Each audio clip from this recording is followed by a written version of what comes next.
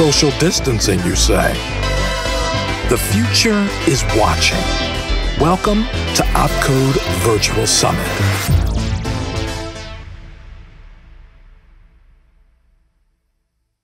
Well, who wants to start the conversation? Sarah, Brian, Grugq? Which I always defer to Sarah. Sarah, you by default. Okay, so yeah, I suppose we better get the elephant out of the room first. Let's have the fight about what disinformation is. I think we should open with what we're going to be covering. Oh, okay. And then go on, Jake. You do it. Yeah. Fine. Okay, so the panel is called Disinformation About Disinformation. And essentially what we want to do is we want to broaden people's understanding of what disinformation is, because it seems quite a lot of the attention these days is focused on things like Twitter bots or Facebook pages. And there's really just a huge amount out there that is sort of much more important in terms of actually driving how people perceive the world. So we're going to be covering how misinformation and disinformation are not a limited phenomenon exclusive to Russia or China, and that a huge amount of disinformation does not even touch social media, that it actually comes from authorities, celebrities, and the media. So, and corporations. We'll start up, and corporations. So we will start out by beating up on Brian about the definition of misinformation. Sorry, welcome to our virtual sitting room where we just have a chat about things between ourselves. Yeah. So Sarah? Yeah, the discussion we generally have is, there are whole committees dedicated to defining what disinformation and misinformation are. I spent half my life avoiding being on those committees. So generally what we do is we just say, okay, here's a working definition. There it is. Now we go do the shit we need to do. So what we've done typically is said that misinformation is false content, whether it's text or images, it's information of some form. That's false. It's not necessarily malicious. It might be my grandmother not knowing what my favorite color is. It's people innocently passing on stuff that they don't know is false. Whereas disinformation has two parts to it. It's a sense of intent that it's deliberately put out to be false, but that also it's beyond just the content. It's the falsehood may not be in the content at all. You can have a disinformation campaign with completely true information. We've seen a lot of disinformation campaigns focused on African Americans and Black communities in other countries, where the information presented is completely true. It's just amplified. The amplification itself is false. The groups that are set up are false. The users who are pushing out that information are false. So the falsehoods are elsewhere in the production chains. That's where I come from on disinformation, misinformation. Yaga, your turn. And we're similar on that. To me, and what I've always, the way I always define misinformation is falsehood, but it is completely unmalicious. So if your mother says something wrong because she read it someplace else, that's spreading misinformation. Disinformation is the originator of it and what their intent is. So that's where I really put it, the disinformation is in the intent part more than anything else. Whereas the misinformation, hey, I just picked it up and I keep running with it. Even until somebody tells me it's wrong. And then if I still keep running with it, now I'm part of the problem as well. Yeah, that's fair. I think we actually just violently agreed. We've obviously been arguing about this enough now. Yeah. Okay, so now that everyone's on board, essentially disinformation is malicious with intent, and misinformation is just being wrong, intentionally or not. That's like, oh, what else? Well, let me hop in one thing. One thing that Sarah said, I think, is absolutely right, and a lot of people don't understand this. A good disinformation campaign is 95% truth. A great disinformation campaign is completely true, and I've just changed up how the context is so that it is, you don't realize it, and you can even go verify that it's the truth, which reinforces the fact that, oh, I should believe this. I mean, really, good disinformation campaigns are just really good advertising. Yeah. Marketing methods applied. Yeah, that's why we used marketing models originally in the AMIT frameworks. That's why we fed them in. Sorry, G, your turn. No, I was just going to say, like, if you look at pretty much anyone who's put together laws of propaganda, they will almost always say, do not lie. Like, if you can avoid it, do not lie, and never lie by accident. You know, the more truth you have, the better. So, you know, from Goebbels saying, you know, do not lie, to the British propaganda committees saying, you know, we will use the truth exclusively unless, you know, it's to our benefit to not do that. Even black propaganda was almost exclusively truth-based. It's far more powerful to give someone the truth, even if it's just a subset. That's usually a very good way of doing it, is to just a partial truth is sufficient. And then as long as you frame it the right way, it can carry over literally everything you want. Like,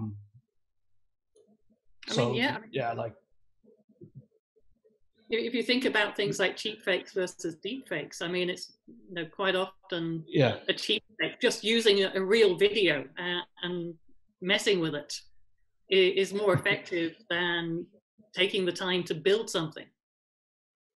Yeah, just to build on Ryan's point, I've written about this extensively. So the thing I want to move on to is, like, right now, I don't know if anyone's noticed, but we're kind of in this pandemic time, and one of the things that happens during a pandemic is my dog goes crazy and tries to break into my room.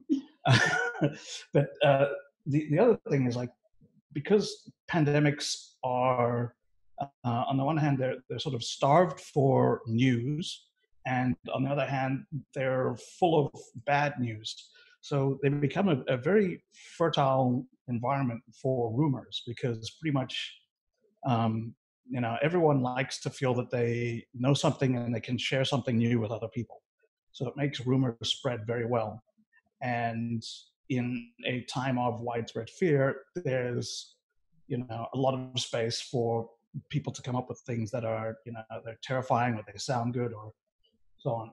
So the thing I wanted to bring up here is how are rumors about COVID going around? Like, we've got that huge list, Sarah, that we've got a few lists now.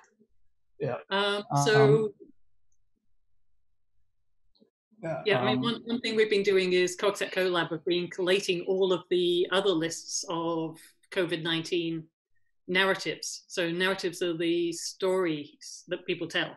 I guess we've got to explain that bit too. So what we tend to see is campaigns. So you see these large-scale events, or these large-scale things that are being pushed. MH19, there are lots of disinformation instance around that. So you see a campaign with instance within it. COVID-19, there are lots of smaller instances within that. And most of the instance have some form of narrative. some form of story, some form of meme that they sit on. So, and those memes underneath that, then you see the messages, you see the fake users, you see the fake linkages, you see the fake groups, all the things that you see as I'm a data scientist, so I see as a data scientist. But if you want to start dealing with these, you need to start tracking at the narrative level. So we've been collecting up lists of narratives, and some of them are pretty wonderfully crazy. There's lots of sort of China narratives, there's lots of health narratives. One of the reasons that you get these is because there are information vacuums. So where there isn't good, reliable information at the top in a country, or there isn't a trusted source or set of trusted sources, then the bad guys will just step into that, throw data in. Either geopolitical aims, money aims. Let me go hunt some of these down whilst we talk amongst ourselves. Yeah. So like one point I had is that like basically China and Russia have not killed anyone with disinformation, but Trump has. His big thing on chloroquine led to at least 2 people ingesting like basically a compound meant for fish, not for human consumption. And it was a husband and wife. The husband died and the wife ended up basically being in ICU, saying, don't trust anyone, not even the president, which, to be fair, seems like something that you would have figured out in 2016, but here we are. So like disinformation, and I'm going to class that as disinformation rather than misinformation, because I don't think he does anything that isn't malicious. Like disinformation can come from anywhere, and right now a lot of it is coming from the top. Like it is coming from media sources or from companies or from politicians, and that makes it particularly insidious because it's very hard to push back against. Like if it was just Twitter bots, it would be easy. We could deplatform the Twitter bots. But when you have governors saying that they don't really need to do anything because they don't really believe that COVID-19 is a threat, it's much, much harder to counter that. Well, there have been long-running pipelines as well. So we've been watching for years now, stuff starting up in the channels, moving through into the mainstream media, and then straight through the top levels back to public. So there are whole flows here to be dealt with. It's not just like a simple take out the bots and you're good. Right. But I guess this is the point of our discussion, really. Well, and as we talked about before this, yes, there is sources of disinformation, misinformation coming from, say, New York Times. We talked about that. But like I said, where do we expect them to step up and actually say these people are wrong? It's very hard for one entity that's the size of New York Times to flat out say the president is wrong, don't follow him, follow us, because it could very easily be looked at as now I'm going to be a source of misinformation or disinformation. Yeah, I mean, the politics of it is hard. And then you have and now I find the truth. And we're seeing more groups. So the WHO has its own list of rumors and counters and true facts. But there are groups that have run through disasters for quite a long time. So FEMA's run it way back. Hurricane lists of rumors. BuzzFeed has done this for a long time. Now we're seeing the big orgs like WHO. We're seeing, I think Maryland just stood up an information bureau. So we're starting to see that state level coming back. I don't know if we're going to get to a decent information bureau for the for the US, but this isn't just a US problem. We're dealing with information vacuums and a bunch of bad guys trying to lever into those vacuums at the same time. Yeah. So one of the things that I was going to say is you've brought up WHO, and right now they've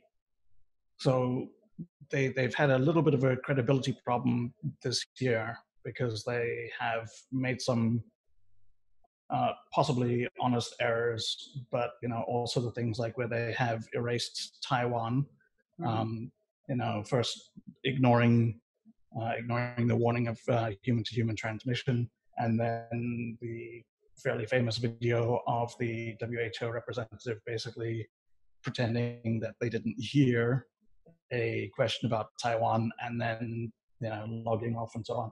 So they're struggling a little bit with credibility, and I believe it was, well, for me it was earlier today, but I think in the US it was yesterday, Trump has now started to directly attack WHO, which is going to cause, I would suspect,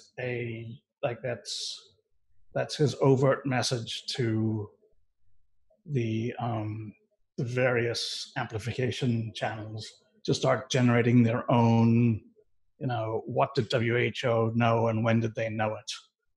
How corrupt are WHO? All of these other conspiracies and so on are going to be generated out of people taking their cue from that. And it's going to have a knock-on effect just because, that's how the information world works. If you create enough smoke, people suspect that there must be some fire somewhere. I think the truth is, the truth has always been a casualty of politics. And it's, political spin has existed as long as I guess we've had humans. Well, and that's why, our topic is disinformation isn't just all these other big sources. And what I try to focus on more is local disinformation, and a lot of what we say at like local levels. Take a look at local political campaigns, and this is across the world. What we call mudslinging are lies. But we just get into this habit of people going, oh, I understand what that is. But what it does is it makes you more susceptible to other types. You get used to that, and you just start believing it is okay to do this. Or if it's your cause, your politician, your whatever, you think it is okay to do that as long as it meets your needs. But you also get societies where caveat emptor holds. You don't get, where I come from, I'm obviously not American. We have the Advertising Standards Association. There's actually a body set up to keep advertisers truthful. I'm not really seeing an equivalent here. So how do you expect truthfulness to happen in a society where that isn't an expectation in the first place? Well, the problem there is Americans are really big on the First Amendment. And so, to be fair, yes, free speech, absolutely a great thing. But that's a very broad, general, principle. And when it gets down to like the nuts and bolts, and it means things like free speech means that you're allowed to lie about things. Okay, that's fair. But, we do actually have rules about stuff. Like you're not allowed to lie that this mercury-based drink is going to cure all of your problems. Therefore, drink mercury. Like if you tried to advertise that, you would be shut down very hard. You're not allowed to sell quack medicines. You are limited in things like what you can claim about foods. Right? So you can't say like this is a fat-free food if it's actually full of fat.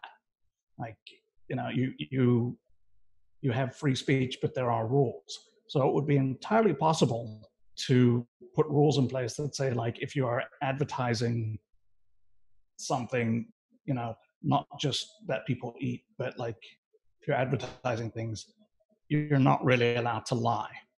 Like you're only allowed to lie a little bit. Well, one of the baseline lies is this product will make you sexy. You know, Well, no, and that's the truth. And this is something, not just the U.S. This is worldwide.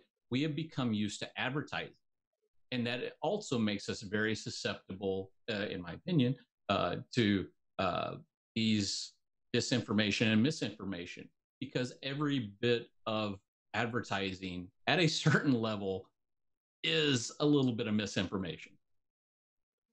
Yeah, well, I mean, the thing that's related to that is if you look at now there's a lot of companies that are being set up to do disinformation and misinformation campaigns. It's been commercialized, like it's not just the IRA. There's a whole bunch of entities, and when you look at them, like they're run by PR people, they're run by ad people. They're run by the experts in marketing lies to people. Isn't that the roots of the IRA too? I mean, that started as commercial. Yeah. Well, you definitely made a point I was going to, and that's that you can take a look at a lot of the masterminds behind campaigns going on right now, and they are PR people, advertising people, because they understand they understand how to get people's attention and keep it focused on their message. Well, you're also talking, I mean, it's not just focus on message, but you're in-group, out-grouping as well. So some of this, again, is about this narrative. Some of the narratives that people have are the stories about who you are and who you belong to, and also who you don't belong to. So a lot of the interesting campaigns have been the ones that have been creating splits and creating chaos. It's not even about getting people to believe stuff. It's just about getting them to not like the guy over there. Yeah, that's an interesting point. And before we go into splitting groups, which I'd love to talk about, I just want to bring up that actually a very fascinating look at how, I'm sorry, I just read the line that someone put in the note that said BJ in intensive care. And I thought that's a brilliant idea until I realized it means Boris Johnson. Yeah, Prime Minister, England. Yes, is. Yes. Okay. Sorry. I know what you were thinking, Grugq. I think everyone does. Yeah, you can take the guy out of the brothel. Anyway.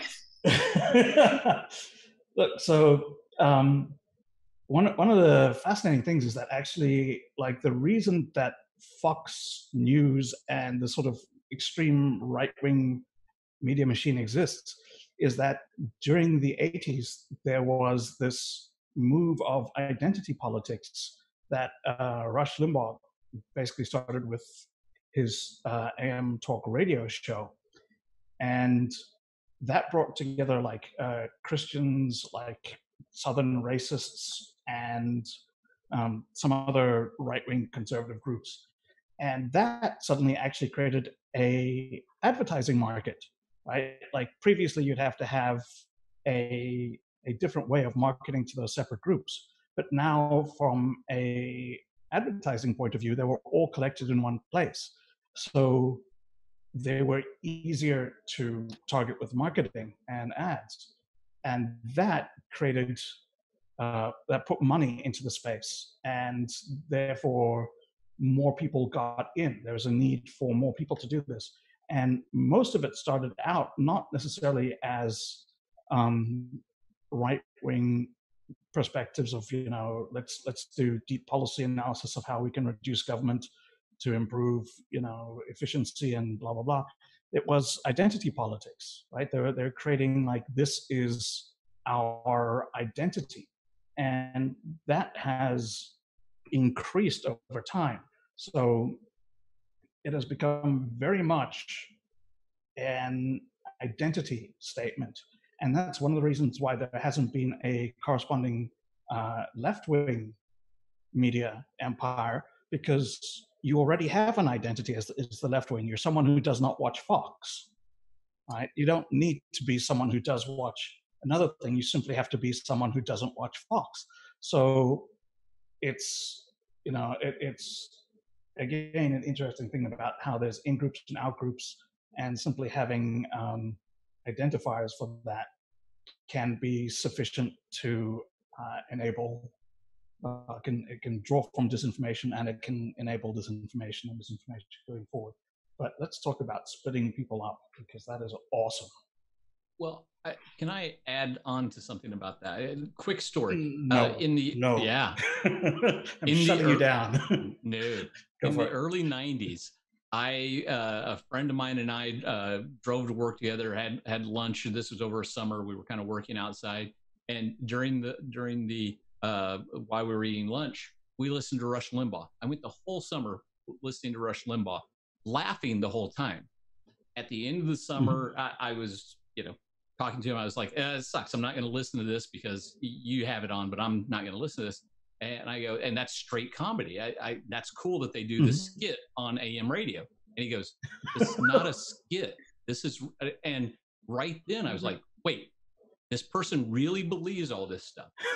And he's like, yes. And it gets back to kind of the old thing about like Howard Stern. Why do you listen to him? Because I want to hear what he says. Why do the people who hate him listen to him? Because they want to hear what he says. And what it really hit me is there was a long time ago, there was a possibility that someone that could have seen what was happening stopped it early. But we didn't. We just let everything go. And it just kept creeping up until now. Combating it is very hard. And we have to be on the lookout for the next Rush Limbaugh, left or right. We cannot allow things like that. There's Gregor said just in the chat, there's a lot of left-wing media outlets. Yeah, I mean, there's disinformation there too. They're just kind of harder to get thick. And the other thing is, it's not just that show. I mean, part of this is Sinclair buying up a lot of outlets. I spent last year driving all the way across America, listening to radio stations, and just hearing the same anti-left-wing stuff all over the country. It was really, really hard to find. I found one farm radio station in almost every state. I missed North Dakota. Sorry, North Dakota, but I did try to sample everywhere. So there's a sense that there just isn't the variety available in a lot of places. People are getting these single channels. It's similar with the death of local news and the growth of national news. People, like with the death of the local newspaper, basically all the information that's left is the stuff that comes from, like Washington, New York, LA, these or Chicago, like these major cities that can actually support a local newsroom that happens to be big enough to also be national. And as a result, there isn't the local coverage that is actually necessary for a functioning society. Like if you don't know what's going on locally, you don't really know what's actually going on in the places that affect you. So and that's actually one of the interesting deserts. Sorry. No, go ahead. So there was some interesting work on pink slime sites. So it was local labs. So there were a set of right-wing biased local, in quotes, news sites set up all over the country, all over the US. Actually, they set up news sites. They set up sites per state. They set up sites for specific topics, including health. They set up some sites in different countries as well, but they were basically fake sites. They looked, if you didn't know, like a local site, and they just looked like a little local paper, but it was all syndicated, generated text, linked across to all of the other sites they owned. Plus, every so often there was a human putting in stuff which was either borderline or had some disinformation in it. And it was basically astroturfing on this massive scale. And when I talk about going into information vacuums, that's one of the things that was done, will be done. So yeah, it's an issue. That's interesting, because the other thing is during 2016, during the US campaign, the fake news that ended up becoming a catchword was primarily these sort of little WordPress sites that got set up as, like, like the Dallas Underground Chronicle, or like the Denver Mile High, Gazette. And, like like they were all these small, like they appeared to be small local news sites. And, they weren't, because there was actually no newspaper there. But the visual trappings to make it look like a news site are, trivial to create. And once that's done, it was easy to impersonate local news, because like local news carries things that isn't on the national news. We know that. So it is possible to believe that some local story hasn't been picked up elsewhere. So it helped the credibility there in appearing to be from a local news site. So yeah, like that, like local news is very interesting. And but we've talked about this before. I mean, you can't, or I would say a great disinformation campaign has to bring in that local feel. Yes, you can. Yes, people will listen a little bit to stars and the president, whatever. But the biggest impact is making it appear that it is your neighbor, your postman, your preacher, your whatever that is on board with this story or is relaying the story to you. It's so important to get that intimate connection to make this stuff work. We're starting to see flyers again now. So we're starting to see physical flyers being put out, which is interesting. Haven't seen that for a bit.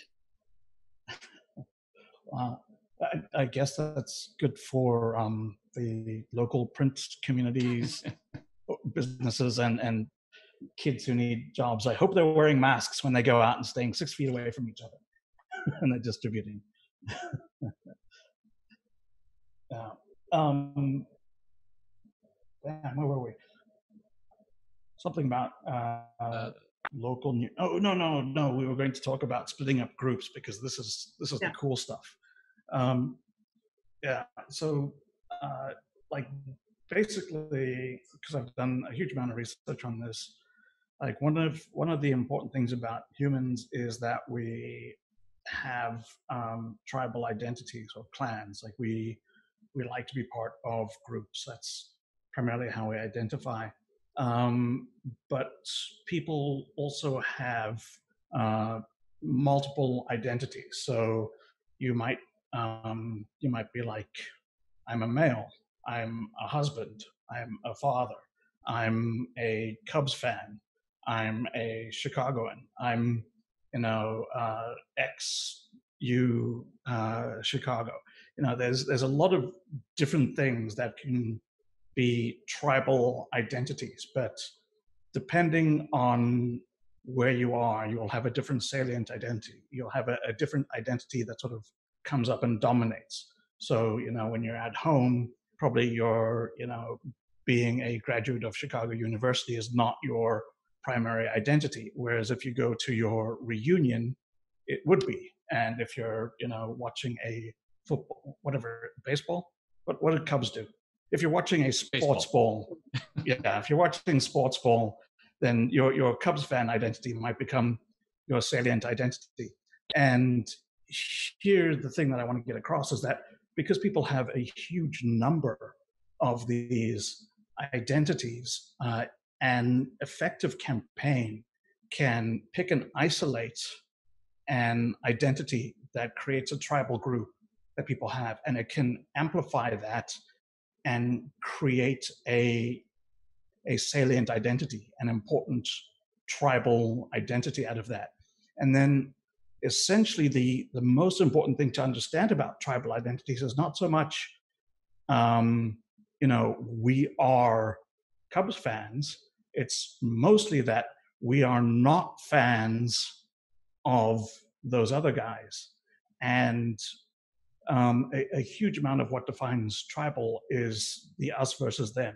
So you end up with this great ability to fracture social groups if you can find at least two tribal groups within that larger social group, and reinforce one identity. So we had a really interesting thing back in 2016. So I was tracking with a Canadian disinformation. So we were pretty early on looking at disinformation coming through. And we watched what we think was the Russians repurpose American identity campaigns and put them straight into Canada as right-wing identity campaigns, but without actually bothering to change all of the American identity markers. So it was hilarious. It's like Eagles and God and Country and all the rest of it. But it seemed to work. I mean, they adapted after a while, but it was just like, how the hell did this work? Somehow it did. Somehow the messaging was like more stronger than the hilariousness of the hell, wrong country, dudes. Enough repetition and it beats a person down. Yeah, and the other thing is if a lot of messaging depends on how receptive people are. So if you're if you're neo-Nazi curious, then a neo-Nazi message, even if it's spelled with English spelling instead of American spelling, will resonate with you more than if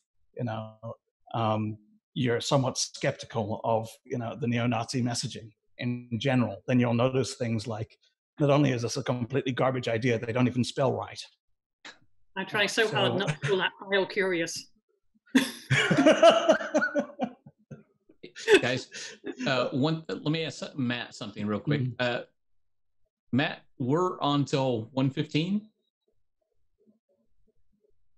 Because I have seen a few questions and I want to make sure that we get some. Okay. Gotcha. Okay. Well, as I was going to say, if there's questions, then Matt, if you can read them out. Yeah, no worries. I actually had a question before.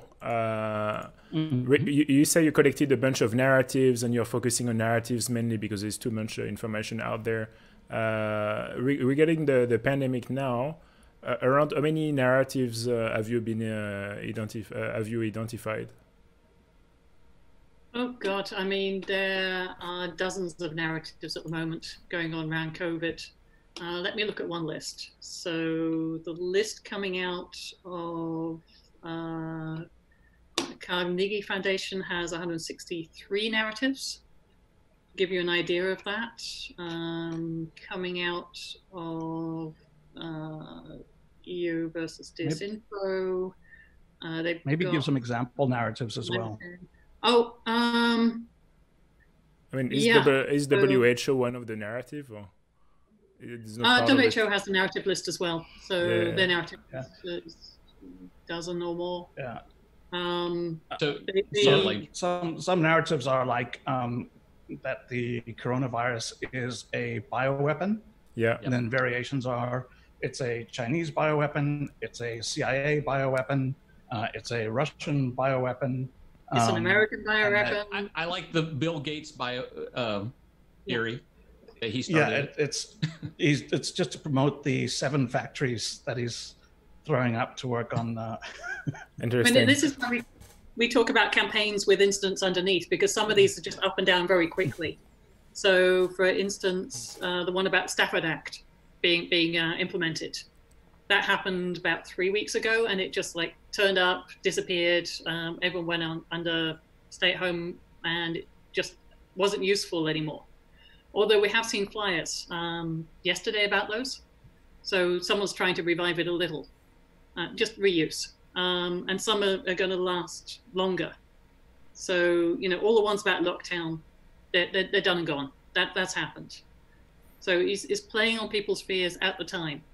So Someone in the chat is mentioning 5G also. Like 2 people actually mentioned like the 5G narrative, because that one I didn't see. Is it like a new one, or is it something that started with Huawei, for instance? Oh, 5G has been going on forever. Yeah. I mean, the UK at the moment has managed to wrap 5G with coronavirus with anti-China. So there's a whole bunch of interesting narratives going on there around China is bad, therefore 5G is part of China, therefore 5G is bad, therefore let's burn some towers. Yeah, and that's part of tribal identity as well, because it's got to, you know, we're scared. What's a good us versus them, and what's something we can do that's also kind of fun.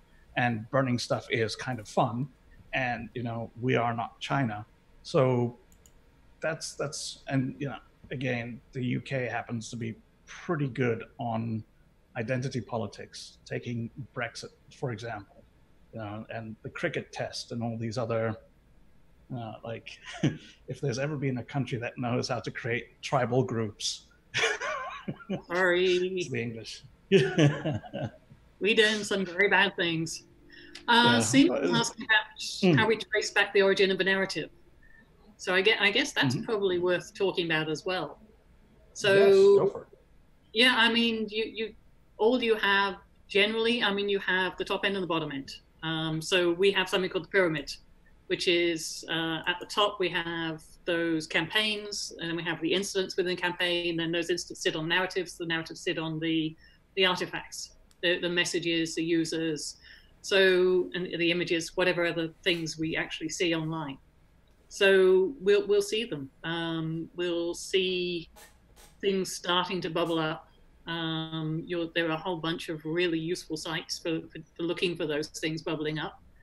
And as you see phrases, words starting to come through, you start tracking back those phrases, words. You look at botnets that are known, look at what they're talking about. You look at connected actors, the ones that are starting to talk. And you track back in time. You track back across platforms. You can't do exact phrase matching as much anymore because those damn smart machine learning people get in the way. So you can do things like we were doing some latent Dirichlet analysis over the weekend, looking at what the clusters of topics were, which isn't, you're not grouping by words, so you're now grouping by which sets of messages are most connected to each other, and then looking at the words with a nose. And a lot of it is just really careful tracking. You're doing very, very similar things to OSINT. It's forensics. It's a combination of applying some algorithms and doing some detailed forensics. Okay. Back to you, G. Well, I was going to say, did you want to speak about Amit briefly? Like, yeah, definitely, for tools like and frameworks. Yeah, I was going to say, like, because this isn't just like sort of hand wavy stuff. SJ and Pablo, one of our colleagues who's not here, they put in considerable time to build a framework, and you're a life, dude. So yeah, we spotted this a lot ahead of time. So a couple of years back, I started talking, you'll have seen me at a couple of conferences maybe, hey Dragos, talking about the way that you can apply information security principles to misinformation, disinformation campaigns. And one of the things that we knew was needed was a way to share information rapidly about incidents as they emerge. So we started looking at frameworks, description frameworks. We looked for existing misinformation description frameworks, didn't find a lot. Department of Justice had something useful, but we looked at advertising frameworks, we looked at PsyOps, we looked at all the military stuff that existed, and we looked at InfoSec frameworks, and we looked at cyclical ones, we looked at the stage-based ones, the kill chains, and we came up with a kill chain for disinformation called Amit. We deliberately made it look very similar to the attack framework. And it's so similar that now MITRE has taken it off our hands and going to start managing it for us, which is yay, cool. And we now have a 12-stage model.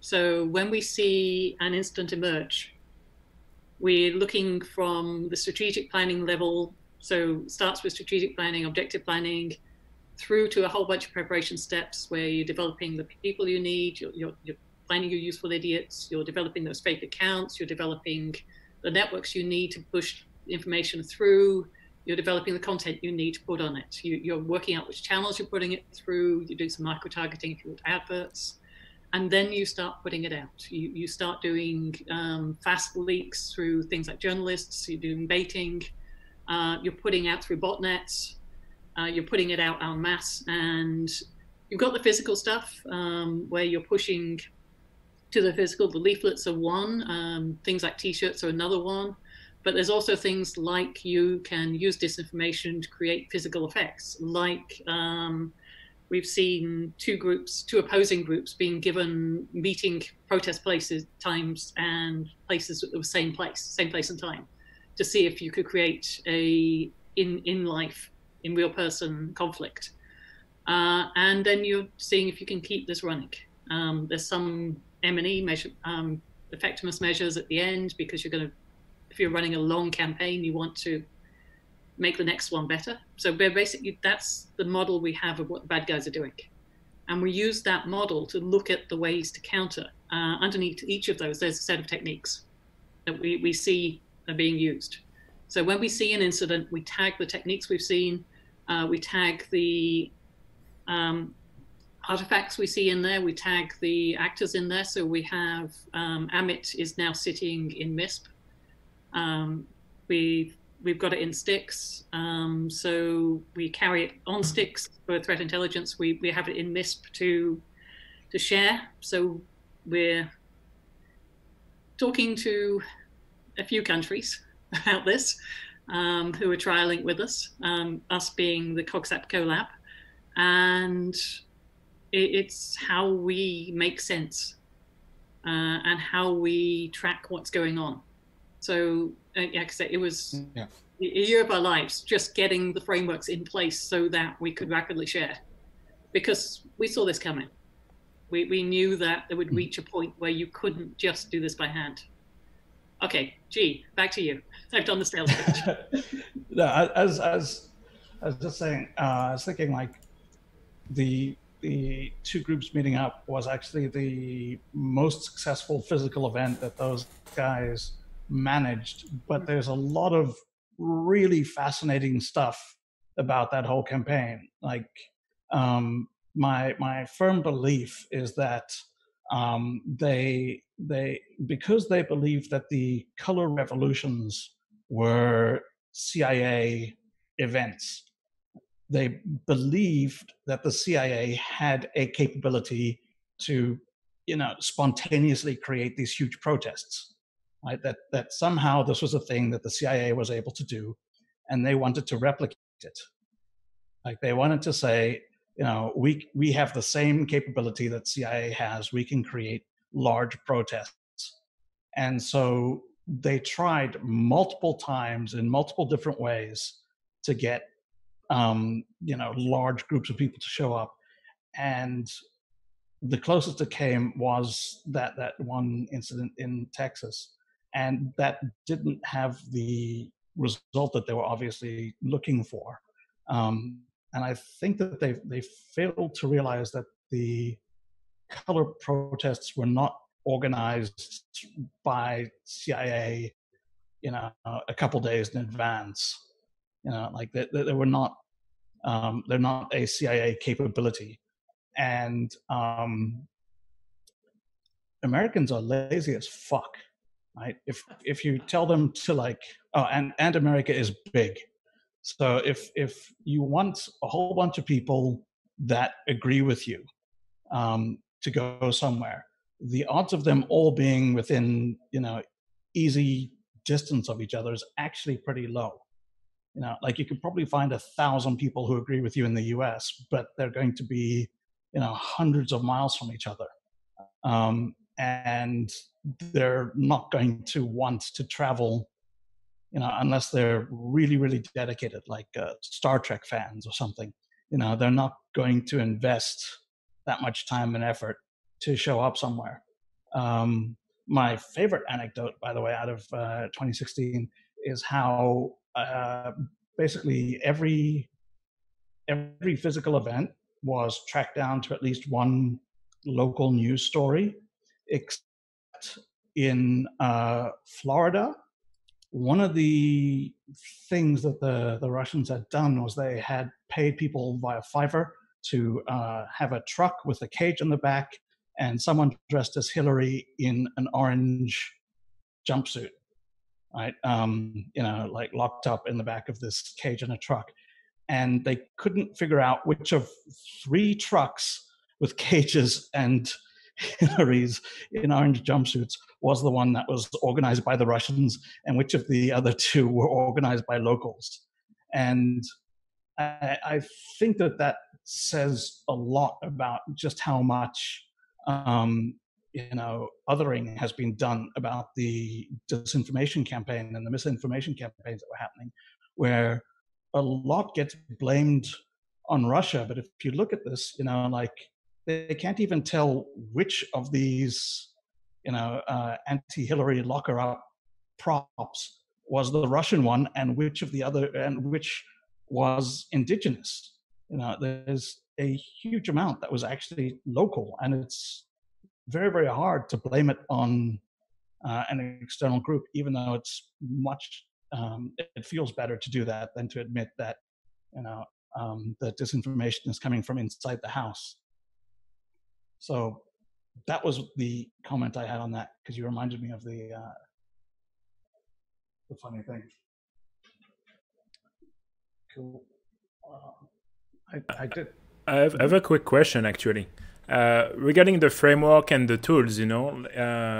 Because like we talk a lot about the disinformation and misinformation, but also online there's something I haven't seen like people covering much is more regarding like radicalization and like online extremism.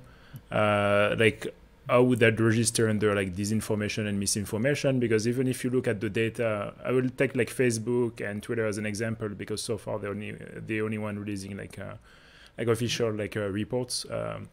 Obviously, like Facebook is not releasing much details. Twitter is doing a bit of effort without giving much context. But for like radicalization, is like AMIT something that could be applied? And have you seen like people doing work around it?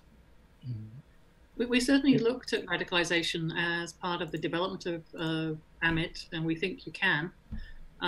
We included sales funnels. So it turns out the sales funnels are actually really useful for modeling radicalization. You have the same, people become aware, people become part of, then become transmitters of an idea. Whether that idea is this product is wonderful or this right-wing idea is great. So, yeah, I mean, we built it so it could be used for that. And we're linking up with the group that's handling some radicalization too. So we'll see. We'll give us a week, see how we're doing. Okay. Things are moving fast right now. We were planning to spend this year building up the tool chain, and we're now developing as we use. Yeah, different roadmap. Mm-hmm. Thank you, COVID. On the plus side, everyone's got more time at home, so Oh yeah. we can focus on that. Well, or less time if you have kids, like. Well, if you don't have kids and you're in a CTI league and you want to come play in disinformation, I'm there. Yeah. So I'm going to segue very badly, because we were talking about physical things. I want to bring up the sort of the power plays like this, the geopolitical soft power moves that are going on now with COVID, because they're very interesting, and I'm not seeing analysis on them in the media. It's just more of a flat reporting of what's going on. So here I'm talking about things like Russia sending military trucks into Italy to help disinfect. China donating PPE and medical equipment to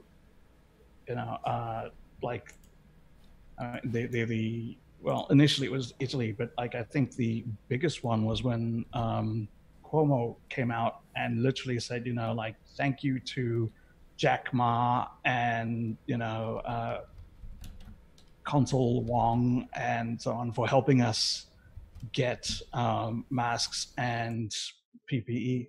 And these things where Russia and China are using aid to appear benevolent, and I mean, yes, they are in at least one way being benevolent, but it's not pure altruism.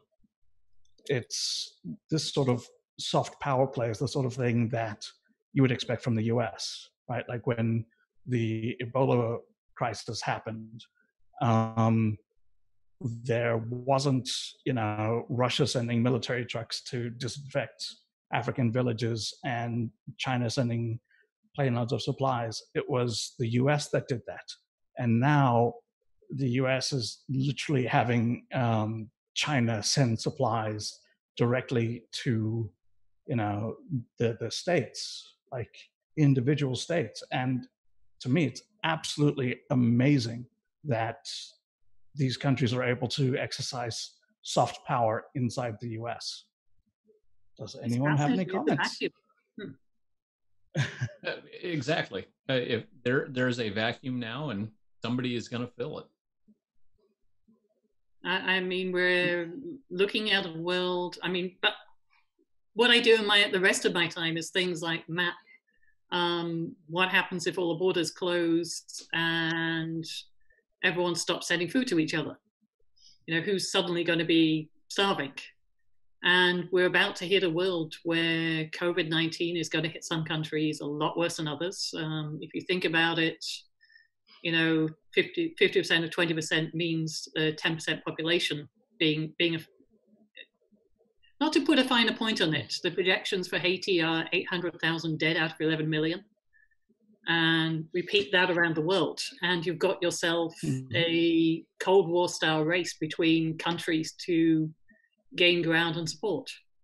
And that's already happening, but it's happening in places we would never have dreamed. No, Italy for gods. NATO country, Europe, what the hell? Okay, let's be fair. So, First World War, Italy was with the British, right? Second World War, they were with the Germans. So Third World War, it's fair enough that they should be with the Russians this time. Oh, don't. I mean, we had them the other two world wars. We've done our bit. Someone else is stuck with them now. Well,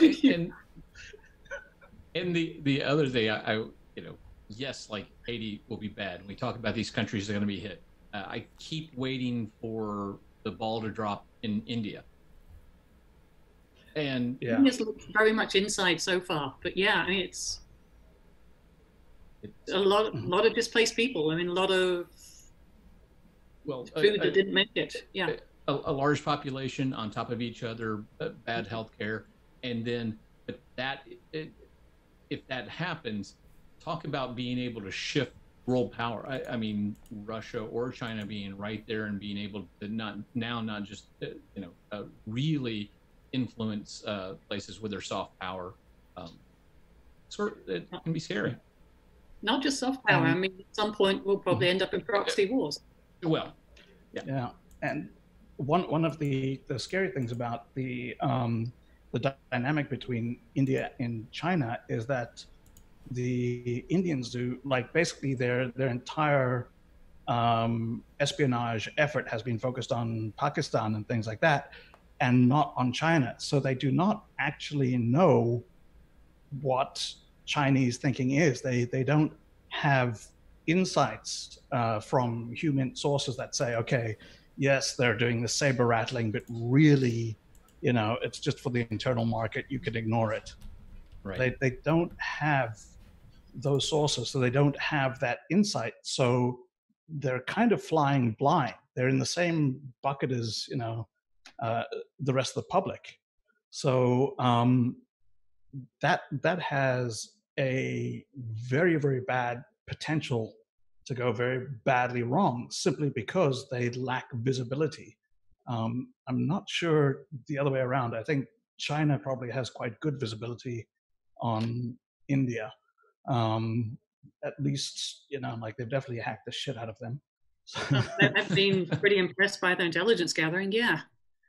But oh yeah, some of this is, some countries play the long game much, much longer than others. But some countries are really good on the 24-hour cycle. Like the U.S., they're excellent on that immediate 24-hour, can't see past. Well, the Brits have a saying: "A week is a long time in politics." It's depends on your scales. This is true. Depends on your plans. Depends on what you actually want to do geopolitically, and also on whether geopolitics is going to be the same.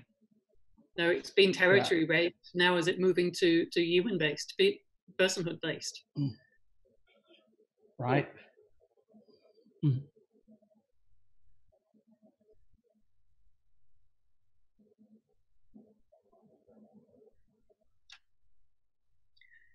Well, you've got geopolitics, you've got power, you've got money, the usual motivations. So,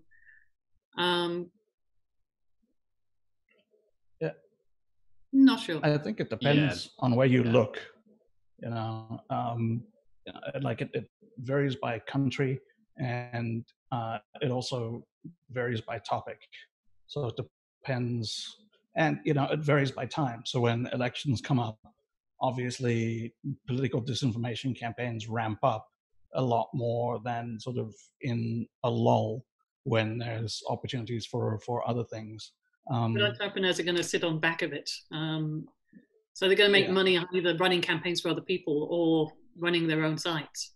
Anti-vax, they make a lot of money. So, you've got advertising, you've got merchandise, you've got,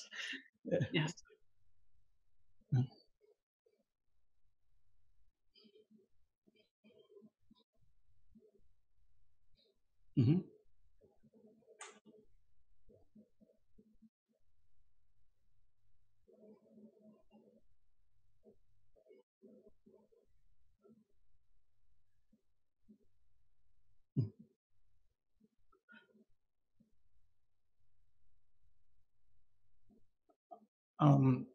So there's a suspicion that Trump has a financial interest, which is why he keeps pushing it.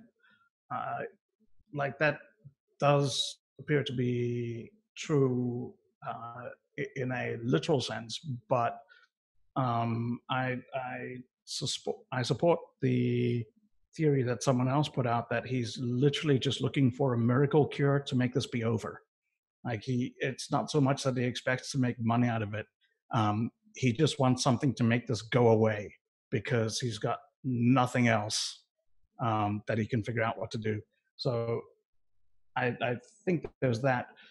The other thing is that it came from, again, an information vacuum where basically in China they were trying literally everything, and these weren't randomized trials. These were people who were desperate, and they'd say, okay, well, we gave a whole bunch of different drugs to a bunch of different people and some of them survived. Here are the things that we gave to people, and people sort of latched onto different ones. Here in Thailand, for a while, they were saying that these HIV cocktail drugs were effective. And it wasn't necessarily that HIV cocktail drugs are effective. It's just they were throwing, spaghetti at the wall. This was something that they tried and the person recovered. So, that's one data point. So I'm not sure it's driven by finances so much as it is by fear. Like people are just desperate for something that will make this go away quickly. That's my suspicion. And I do want to point out, I think it was either this morning or yesterday, that as much as he's pushing that, a doctor, I believe it is at the Mayo Clinic, sorry if I don't remember exactly correctly, was like, hey, but don't forget there are side effects to this drug. We need to be talking about that just as much. And it is amazing how it seemed like that story went and then just got shut down.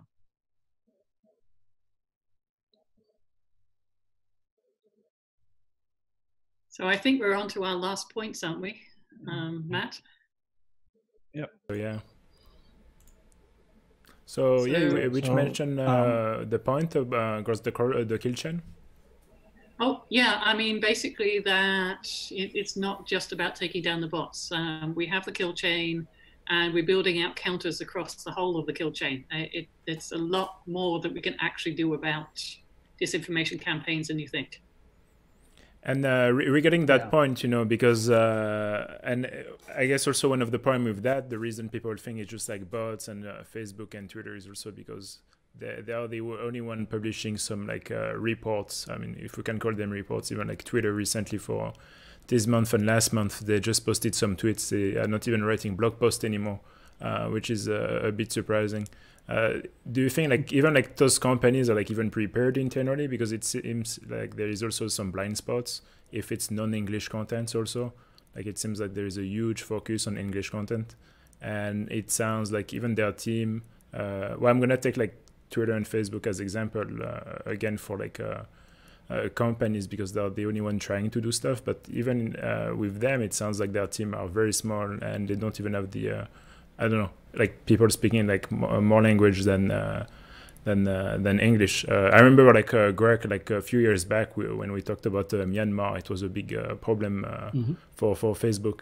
And I think if I recall correctly, one of the main problem is that if it was not in English, a bit like the French police when there is terrorist attack, if it's not written in French, like people get lost. Like, do you see any like strategy like from a social media company or even like news company about like being able to analyze non-English content? Because obviously data and aggregation is very important, because that allows us to make like some proper percentage on different things and statistics. But what about non-English content for that point? It's not just non-English. It's also you have to localize. So I was working at GDI last year, and I was looking at disinformation in Kenya. I used to be a data director for a Kenyan company, so I had some idea of the data landscape there. But if you don't have people who live there, they can't tell you what the disinformation is. They can't tell you what is normal information there. Yeah. So it becomes a lot harder if you don't have local people. Yeah. I mean, WhatsApp, I guess, is a good example, because a lot of like local news get shared on WhatsApp, and the best that Facebook was able to do is to limit like the number of time you can forward the message, and they're doing that only because of the pandemic, and it took them I don't know, many years, because we know that was a problem. They've done that in elections in the South American countries before. It's not. And they also did that. Sorry. Yeah, and they also did that in India. So it's country specific? Yeah, like the Indian one they did because there were like race riots and people were getting killed. So like that became important because they didn't want to be held liable for people dying, which incidentally is going to happen to Fox News because of all the disinformation they put out about COVID. There's been at least one person who has died who believed that the virus was a hoax. So Fox is lawyering up, and they're kind of scared of being sued for causing people to die because they were lying, which I think is kind of interesting. But in terms of language, I can say that basically the only thing I've seen aside from English is a lot of these places hired Russian speakers because they figured that having Russian speakers would be good for understanding what was happening with, IRA and Russian-based disinformation campaigns. And then they found out that it's not really that useful. I mean, like it's great, but that's not where most of the disinformation comes from. So I've seen that there are now a fair number of these people looking at disinformation campaigns in that are in the Russian language. But to be fair, literally everywhere that speaks Russian as at least a second language, they're pretty comfortable handling disinformation. They have a fairly long history of dealing with disinformation. They're not looking for Americans to tell them that there's a bunch of Twitter bots promoting something. These people live through Pravda. They're good.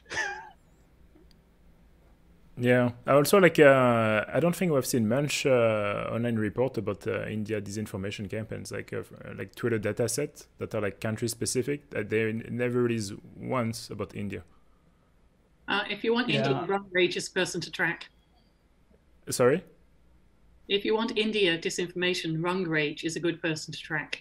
Yeah. Oh yeah, no, there is a bunch of them that are active. I'm just surprised that social media companies are not doing anything for that, So I actually want to stop us there for a second, because I want to pull us back on topic that it isn't Facebook, it isn't Twitter. That's the important stuff. I of course. will always go back that it is the local things that are most important. And I saw somebody post in there, critical thinking for the win. Critical thinking is important. But guess what? A good PSYOPer, which I used to be PSYOP, so I still call it PSYOP, can take your intelligence and use it against you. You can be brilliant, and I can still trick you. So don't, and part of it is that overconfidence that I'm too smart to fall for something, right? So emotion controls everything. And at the local level, that's where you get really emotional. Yes, at the top level you do, but when you're with your people, when you're with your tribe, that's when you're really emotional, and you allow your intelligence to be subverted a bit. Yeah, an excellent example of that is that there is a Russian-based disinformation group that puts out these propaganda videos on Twitter, and I hate to go back to social media when we're talking about this is not social media, but these propaganda videos are targeted at groups and tribes, and okay, like there's now this, which is not the Russian one, and they've created a sort of a visual format. There's a very stark white, black, yellow. That's their visual thing. And then there's like, I think the Russian one is like, this is now. It's very, very similar. It's designed to confuse people looking at it. They even use the same visual cues, but they put out. I think they use the same music. Yeah, like it looks very, very similar. Anyway, some of those videos have ripped through the InfoSec Twitter community, and we consider ourselves fairly smart. But when something shows up and you watch it and it just emotionally grabs you with basically a point of view that you agree with, right? Like the one I was thinking of was a police brutality thing, and it got huge traction. And afterwards, I went through and I analyzed it, and I was like, "Oh my God, this is so flimsy and terrible. I can't imagine that anyone ever fell for it, but all of us did." So that's the thing. It's not about being smart. All of this stuff is emotional, and I'm getting told I have to shut up. And then, I mean, no, but we're gonna have to wrap up. I guess soon. Like, if there is any like conclusion points or anything like you want to close on. No, I guess now is the time. I don't see more questions from the chat either. yeah, just the same we started out with. It's that like social media is a distribution channel. It's not the end all and be all of disinformation. All of this anti-disinformation stuff that's going on, a lot of it that's just focused on taking down bots and things like that. It's missing the important stuff, and you can learn more about the important stuff by looking at Amit. And I believe we're putting out a counters document at some point. And you'll see that it's, you know, like there's a lot of stages in that kill chain that are much more effective. And it would be good to go after those, not the final end target, just the messaging bit. So yeah, wrapping up, that's it, you know, like disinformation is everywhere, and misinformation not limited to social media. Cool. Well, thanks to all of you, and thanks for your time. We're getting some positive feedback in the chat, so I'm sure it was really informative for a lot of people. It's going to be recorded, so that's good. Any other point you want to close on, Brian, Sarah? No, good. No, I'm good. Okay, perfect. Well, thanks, Matt. Thanks for joining us today. And yeah, thanks for having us, Matt. Yeah, no worries. Okay. Bye.